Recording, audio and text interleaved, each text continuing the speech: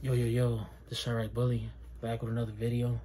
So in this video, I want to speak on, I had ran across a video where FBG Duck was basically saying how a lot of people didn't want to work with him because of the situation he had with Durk, which is like they were beefing. Let me just say this, right?